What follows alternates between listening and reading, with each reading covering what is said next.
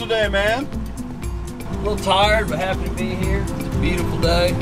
So I texted Katie and was like, hey, you mind if I go fishing for a little bit in the morning? She's like, I don't, but I really wish you'd get some sleep and not die. And I was like, sweet, I'll see you later. I want to be a little opportunistic today. We've got some spots that have been marinating for a few months that I want to check to see if they've made fish.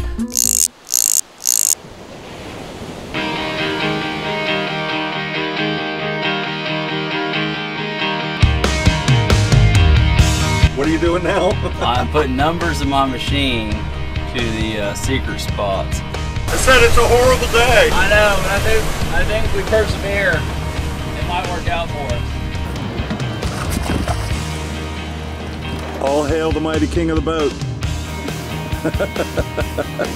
See, if you want, you can take that rod that's over there and just kind of blind cast right into here. Work it fast, work it fast. There we go. Got him on! Woohoo! Very cool. Oh, yeah, baby. Some bait, huh? So what will that bait be good for cobia? Big cobia. Oh, yeah. Hello, Mr. Bluefish. What you got, man? Got a little cobia on here. Got a wad of 10. It's interesting, he's got that white pattern all over him. You see that? Beautiful fish, man.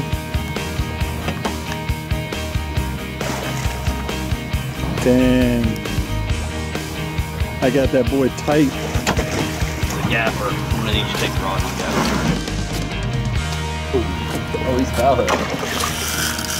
No, he's not.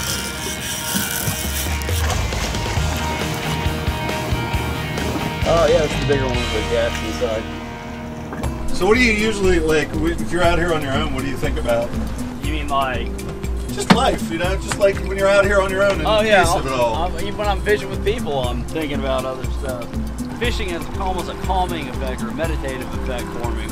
And that in focusing on, you know, the pursuit, I'm able to think about and work through and dig deep and unpack a lot of thoughts and emotions.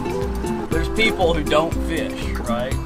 Like, they wouldn't consider themselves fishermen, but they do fish with their dads, with their brothers. You know, they go out like once a year or whatever, go on a fishing trip. It's not something they think about at work all year or whatever, but then it's like, oh yeah, no, in July, me and Dad and my two brothers go down and we go snapper fishing. You know, it's just kind of, in our culture, it kind of holds that special place with people. And ironically, it's the exact opposite of that for me. I fished a little bit when I was a kid with my brothers and with my dad, not so much. But tell you what, Friday, when I took my nephew out for his birthday, my dad came along. That was the first time my dad has been on a boat with me in 20 years. Yeah, it was kind of special, you know, to have my dad on board.